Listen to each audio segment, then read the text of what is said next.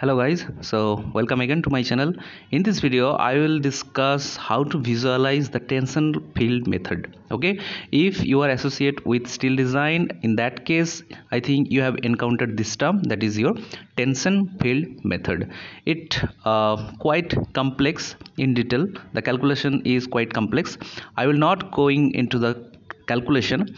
I will only discuss how to visualize what is actually this means.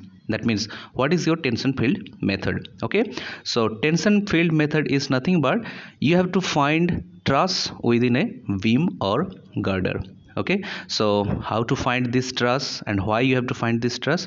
Before discussing in detail, please do subscribe this channel if you are new to this channel, because definitely in future you are going to be benefited. Okay, so let's find truss within your girder or visualize the tension field method. Okay, so the very first thing, what is the effect of load? You know that if you apply any load on any beam, there is two things.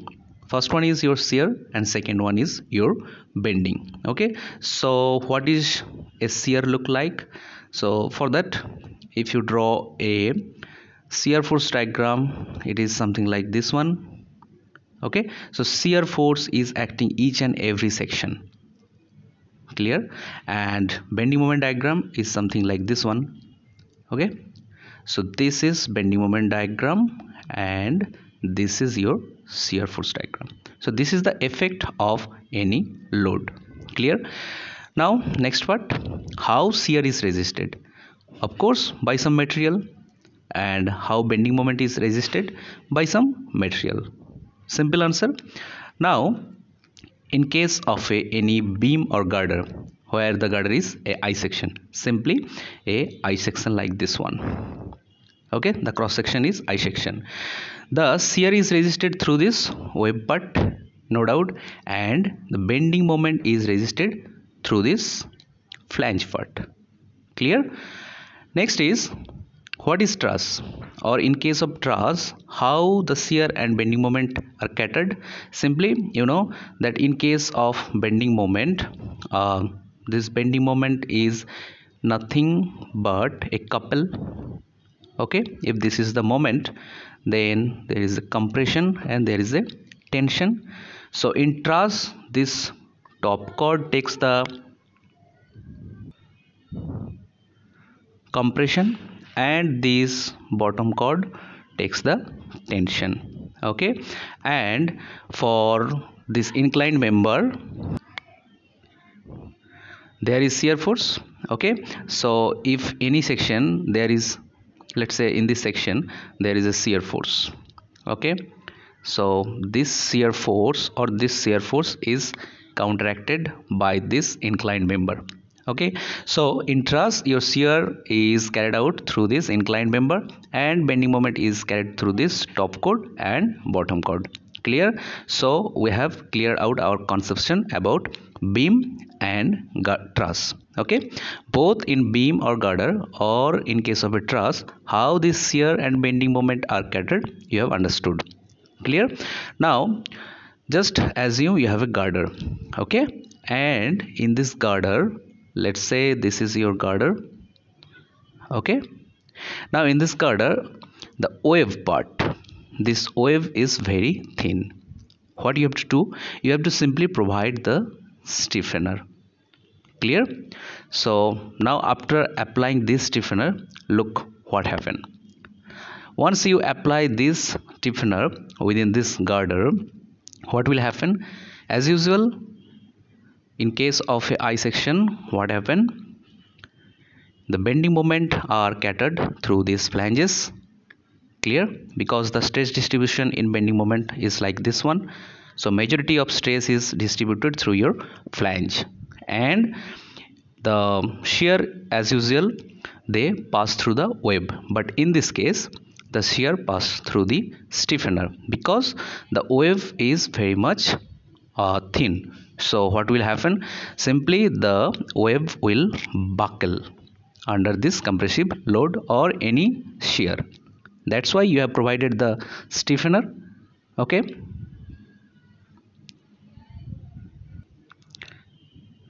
now in a stiffened girder, To transfer the load, what you have used? You have simply used two things. First one is you have used the flange part to carry the bending moment and this stiffener to carry the shear force. Okay, now the question is, what happened to the wave? Your wave is very thin, so what happened to them? Okay, they simply, what happened to the wave? They are subject to your panel shear. So what is panel shear? Just cut out any particular zone, this one. Okay, so this part has two stiffener, two flanges.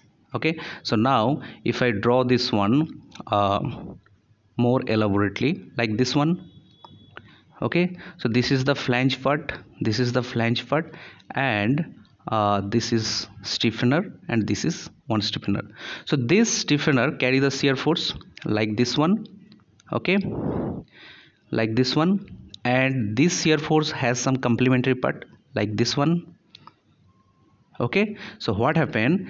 The resultant of this shear force is tension. Clear?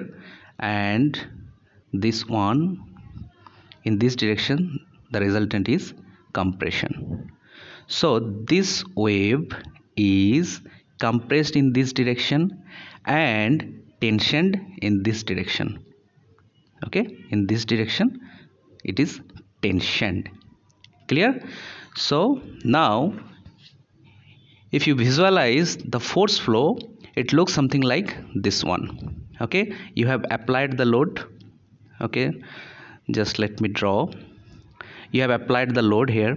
Here is the support, here is the support. So the effect of load is bending moment and shear force.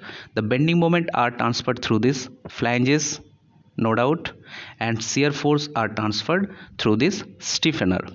In between these two stiffener, what happened? The wave, either it is compressed, as I have drawn here, in between these two stiffener, this wave is either tensioned or compressed. Okay, based on the direction of your shear force. If this is the shear force, the complementary shear force look like this one. Okay, so now the tensile force is acting along this.